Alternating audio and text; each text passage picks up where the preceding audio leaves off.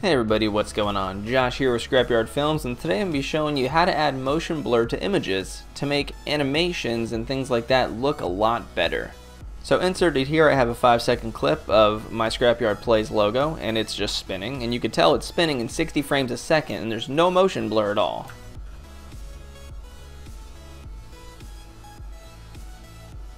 So what I'm going to do is go ahead and animate this a little bit. We're going to add some motion blur to make this animation look awesome. So I'm going to open up the cropping tool, and what I want to do is drag it up, drag it out a little bit, and you see we actually got to fill in the background here. So let's add another green part in the back. Go. And so what I want this one to do, we'll drag it out a little bit. That looks pretty good right here. Alright, so I've opened it up, and let's watch this animation. So it starts spinning right about here. So I want it to land right up here before it starts spinning. It's going to spin right there. By the time it finishes spinning there, I want it to drop here, and then in between the other spins I want it to go here, and then while it's spinning let's drag it down here, and that's how it's going to finish. So let's see what that looks like.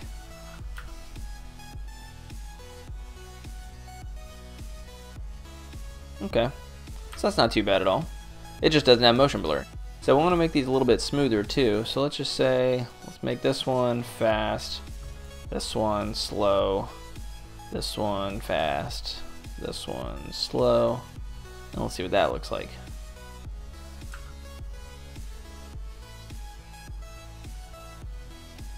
That looks good. Okay, so we got the animation. Now we just want the motion blur. So what we do is click over here, hold Control, Shift, and press B on the keyboard. And that's going to bring up this video bus bar. Now we can right click on it and do Insert Remove Envelope, Motion Blur Amount, and Super Sampling. These two are the ones you're going to want to be using. So let's start with Motion Blur Amount. Let's get this mid spinner. Yeah, here we go.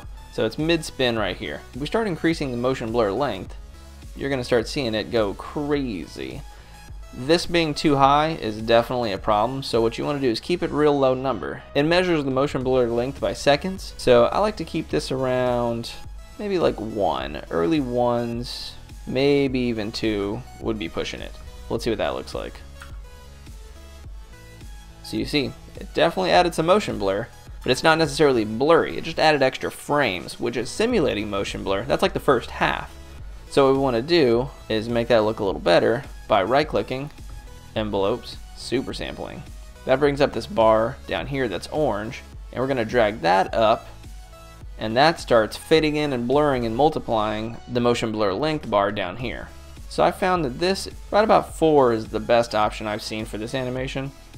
So let's see what that looks like.